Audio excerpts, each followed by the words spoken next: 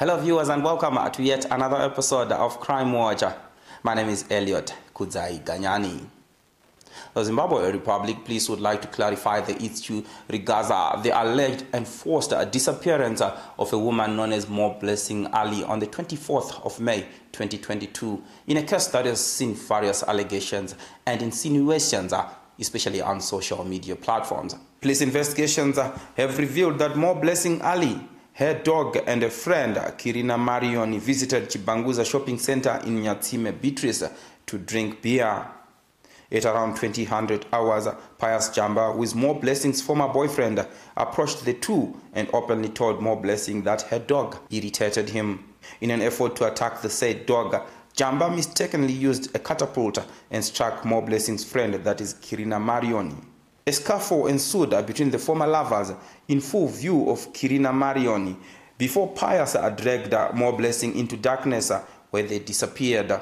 An assault report was filed against Pius Jamba at the police the following day by Kirina Marion, who also reported Mo Blessing Ali's disappearance.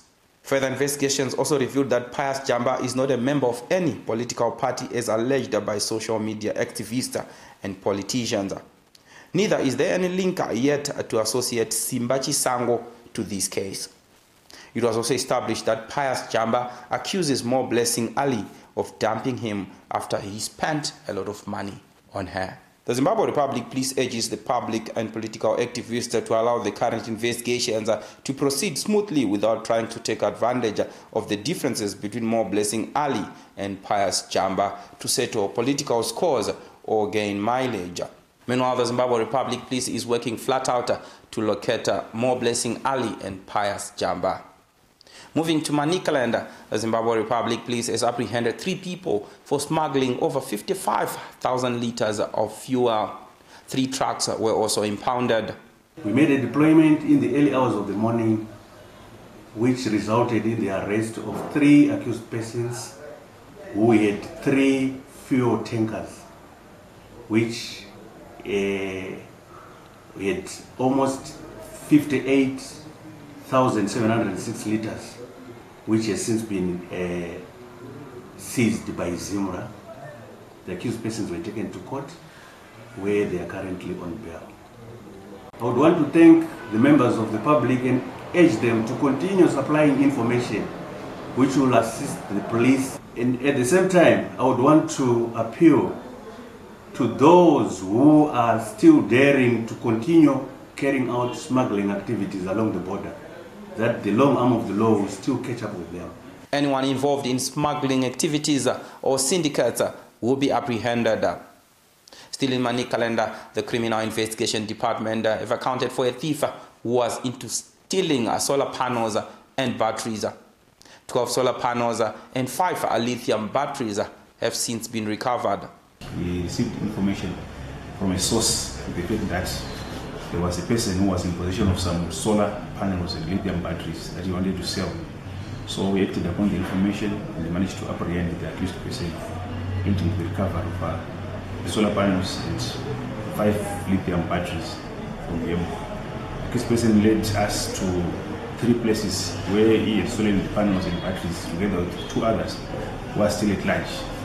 That is 2 clinics and a secondary school in the raw setup. We would like to thank members of the public for working with us and giving us information that led to the recovery of batteries and solar panels which were donated by the government. Moving to Chitungwiza, detectives apprehended Tinashe Nyangari, age 22, for theft of a motor vehicle, a crime which he committed in Bikita. Tinashe Nyangara was apprehended at a police checkpoint after stealing complainant Tirivanu Utete's red VW Polo vehicle, registration number 1037 in Bikita. The accused deceived the complainant into giving him the car keys, stating that he wanted to collect his wallet from the car. He then sped off with the vehicle. His arrest led to the recovery of the vehicle worth approximately 4,000 United States dollars. Investigations are still in progress. From that story, join us in the second segment.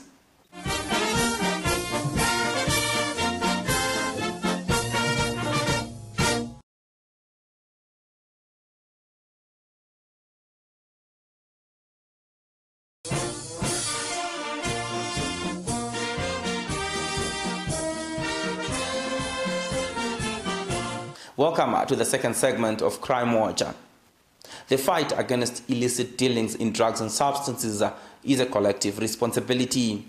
The Zimbabwe Republic Police would like to thank members of the public who supplied information that led to the apprehension of Darlington Ruzeni and other 3 accomplices for illegal dealings in drugs and substances.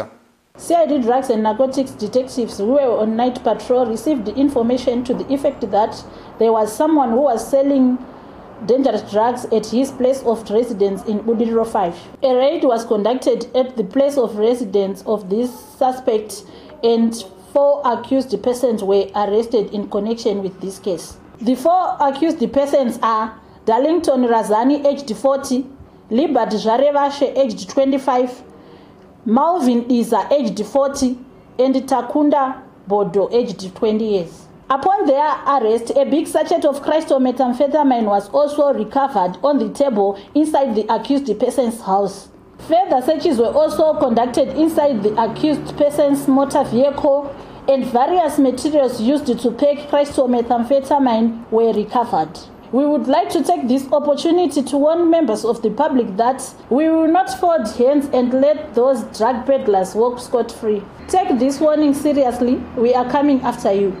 Meanwhile, the Zimbabwe Republic Police have accounted for 2 siblings, that is Munyaradzi and Malvin Maodzwa, for a murder case that occurred at Zindoga Business Center Waterfalls in Harare. ZRP Waterfalls received a case of murder which had occurred at Zindoga, a well-known business center which is in our policing area.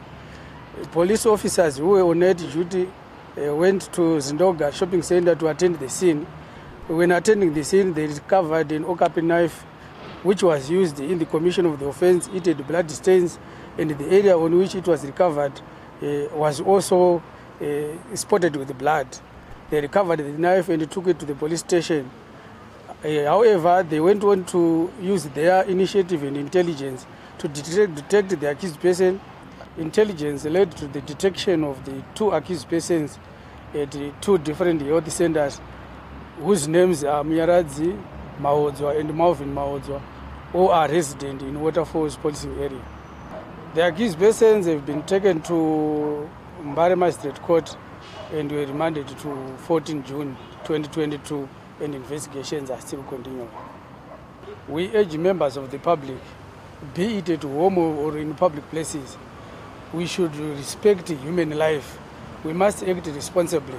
When you are drinking beer and you feel like you've taken too much, you need to go back home and rest. Hazvina kundiitira zvakanaka, hazvina kundibata zvakanaka mafiro akaita hanzvadzi yangu. Tichiri takadzimbikana, tichiri takabatikana semhuri. Tongoti Mwari ndo vachatonga. Asiwo tichingotoo vemataredzi mhosvawo nehurumende yeduwo nevatongi vemhosva dai vangogonawo kungotipawo justice pamusoro pemwana uyu.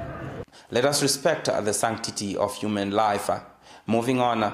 Following an upsurge in cases of artisanal miners who lose lives after being trapped in mining pits, the Zimbabwe Republic Police has joined other stakeholders in educating these people on the dangers of such activities. We are worried with an increase in number of mining activities that are resulting in the death of illegal miners who are continuously doing illegal mining without proper registration. And we are working with the Ministry of Mines, EMA, the traditional leaders in trying to deal with the situation. So we are appealing to the miners to register with the Ministry of Mines so that they operate within the limits of the law. Anyone who will be found operating out of these requirements, they will be dealt with by the law. Pakupedza dambudziko ratiri kusangana naro muvana vedu vari kutsimbirirwa mumigodhi, tiri kushanda zvakanyanyisisa semadzimambo, takabatana neveEMA, takabatana nepolisi yedu, takabatana neveMinistry of Mines. Tiri kuita hochekoche dzekurwisana nematambudziko iyaya.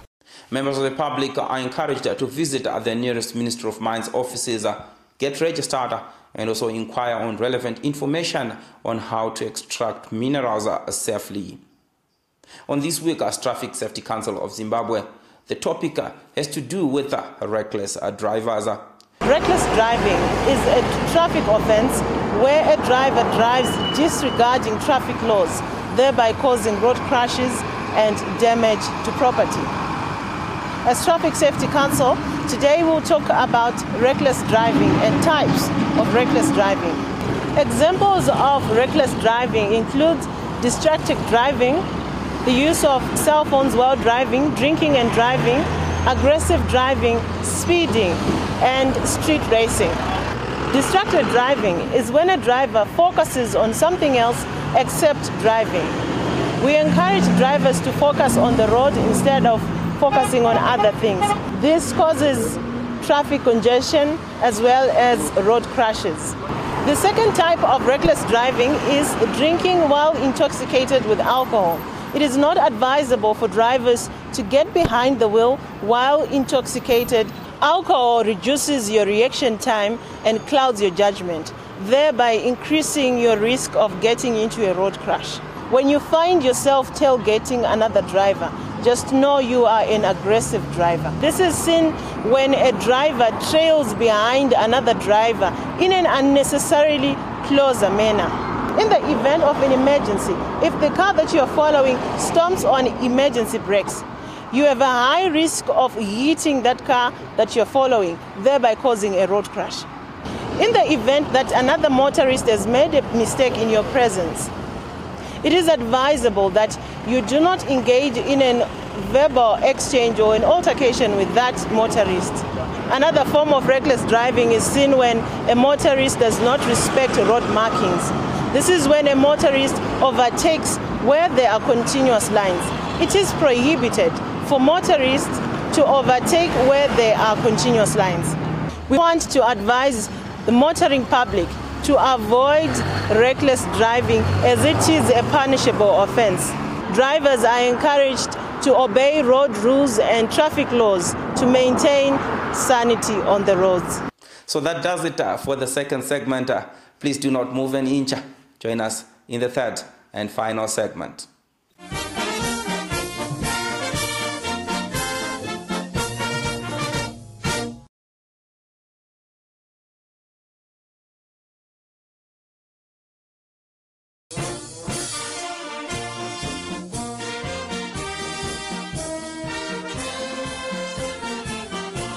Welcome back. Police quest to fight sexual offences and gender-based violence cases got a booster in November 2021 following a donation of DNA forensic science equipment by the European Union and the United Nations through the Spotlight Initiative. A fortnight ago, a delegation from the European Union and the United Nations toured the ZRP Forensic Science Laboratory to check on the recently donated modern equipment and appreciate its efficiency in accounting for criminals. The Deputy Commissioner General responsible for crime, Deputy Commissioner General Lorraine Chipato, welcomed the delegation on behalf of the Commissioner General of Police. 21st century policy demands that police organizations move with speed in adopting to modern technologies in order to remain relevant in discharging their mandate, and the Zimbabwe Republic Police is not an exception. We are therefore grateful to the EU and United Nations through the Spotlight Initiative for capacitating the Zimbabwe Republic Police with modern forensic equipment. We are very keen and interested to learn about how the Spotlight Initiative has been supporting the Zimbabwe Republic Police and indeed, visiting the DNA laboratory. Now, the Spotlight Initiative, of course, is a large program, and the idea behind the initiative is that it's trying to tackle the scourge of gender-based violence from different perspectives. So it's holistic, it's looking at various, it's about educating people, it's about tackling harmful practices, it's about offering support to the victims in legal terms, in medicinal terms, in health terms, it's about protecting victims. And it's also about supporting law enforcement of tackling the gender-based violence through various means. And the aspect of deterrence is also, of course, very important. Impunity for gender-based violence should not prevail, and that is the whole idea behind our support and for establishing this laboratory. In a different story, the Culture Week, which happened just over a week ago, saw various police departments join the rest of the world in celebrating the Zimbabwean culture. The Criminal Investigation Department Women Network was not to be outdone after they hosted a Culture Week event at CID headquarters in Harare. The event was also used to promote responsible citizens who shun crime. It's of paramount importance to note that our country is currently facing a plethora of terrible crises which are attributed to cultural diversity, and these need urgent attention. These include sexual gender-based violence, early child marriages, to mention but a few. We are here to unite our voices in order to speak even louder for the promotion of diversity. Indeed, the Zimbabwe Public Police believes that respecting each other's beliefs and culture will create a better nation for all of us. Therefore, we need to use all tools or means at our disposal in order to reach more people so that no one is left behind. As the CID Drugs and Narcotics Department, we are here to appreciate our very own African beauty, where we are discouraging people, and mostly women, from the abuse of skin lighteners, body enlarging products, and also the use of sex-enhancing medicines. The continued use of these products has a negative effect on our natural Africanness. These are some of the products which are used for body enlargement. This is a hip lift and a bust enlargement product. The continued use of these products, such as the bust enlargement, will lead to diseases such as breast cancer. These are some of the sex-enhancing medicines, and these are some of the skin lightening products which are being used to bleach our natural black skin, especially by the women. Let's love our natural beauty. Remember, being black is beautiful. Being African is also beautiful. Let's preserve our natural beauty. Let's preserve our culture. The event also saw detectives from various departments compete for the best African dish and artifacts display. In a case in Gweru, Mukoba police accounted for a serial thief. We spoke to the officer in charge, Mukoba, for a brief on this case. In our area of policing, we received a spate of cases of unlawful entry into premises and theft cases. We carried out investigations, and during the course of investigations, we managed to get a tip-off from a member of the public through our police intelligence team. We were told that Lakson Chiwanza, a male adult aged 42 years who resides in Mukoba 4 residential place, is a habitual criminal and is hiding some of the property that was stolen through unlawful entry and theft cases at Mukoba 4. We managed to pick the suspect, and he led the police officers to recover property that include 3 42-inch televisions, a deep freezer, a kitchen unit, 2 tool boxes, blankets, kitchen utensils, and a lot of electrical gadgets. The accused person was taken to court, where he was convicted to 48 months effective. The estimated amount of recovered property is 1,600,000 RTGS. I want to appeal to members of the public to make sure that their houses are secured. They must always put locks and screen doors on their houses so that it becomes difficult for the criminals to gain entrance into the houses. Before we come to the end of this week's episode, here are some people who are on the police wanted list. Chichawea July, age 29, of Musiwa Storo Village, Chief Mutumba Madziva is wanted by Madziva police for a case of murder. Still with Madziva police, Thomas Matemere, age 45, of Manyika Village, Chief Mutumba Madziva is wanted for a case of rape. Lastly, Battlefields police is looking for Fortune Muyambo, age 20, of Kamoto, Compound C, Ricket Battlefields, Kadoma, for a case of rape.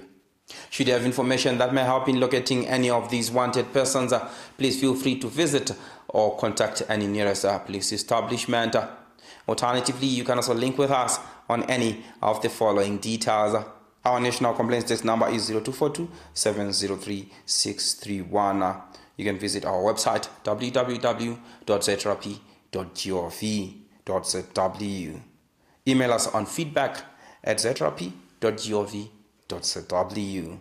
Alternatively, you can link with us on our Twitter handle @PleaseZimbabwe or Facebook page Zimbabwe Republic Please. Should you fail to link with us on any of these details, you can also watch our Crime Watch episodes on our YouTube channel Zimbabwe Republic Please. I must say thank you very much for being with us today. It really has been wonderful having you along. From I, Elliot Kudzai Ganyani. Until then, see you next time.